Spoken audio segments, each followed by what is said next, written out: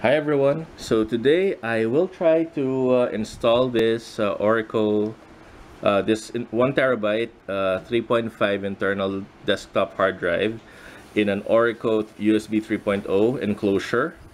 I will try to install it on the PS4 as the external drive. So let's take a look. So my PS4 is over here. I'm going to install it. I'm going to put it there and then attach the cable, the power cable and the USB cable, and you can see my capture card there, so that when I try to set it up, I can show what's happening to you guys and very clearly. So I have not pre-tested this. I hope this will work. Okay, so tune in to find out. Okay, so I have attached the power cable already and plugged it in, but I have not yet turned it on. Here is the USB cable, and you can see here, yeah, this one is a bit, I'm not sure if it's proprietary, maybe it's not, but it's not the standard USB. So plug it in here, hold on. This, and then I'll plug this to the USB port here.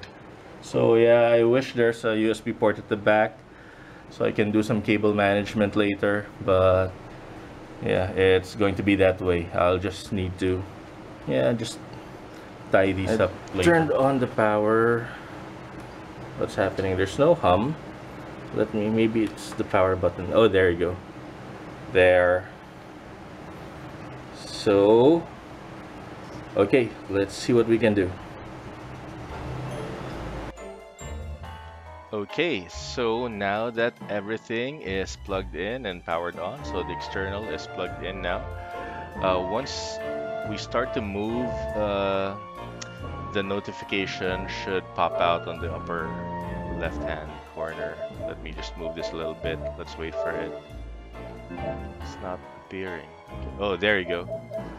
So USB device not supported. So go to the settings menu and don't go to the storage. I'm just showing to you that I only have one storage currently, but you need to go to devices and then go to USB storage devices. Then you'll see it, format as extended external hard drive. There you go.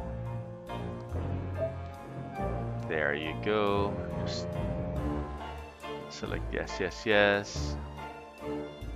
Okay, so this is a 1 terabyte hard drive and it takes just a few seconds. So even if it's 4 terabyte, I'm sure it won't take that long.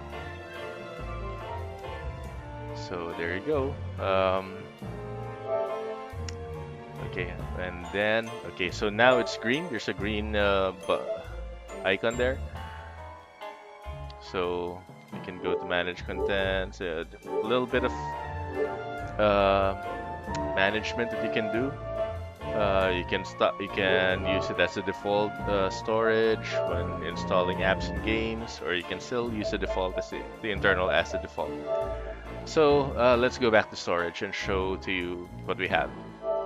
Okay, so that's my 500 terabyte, almost filled to the brim, and I'll show you how long it'll take, to record or to transfer a game. So, okay, let's select a couple, Tomb Raider and Day of the Tentacle. All right, let's move it.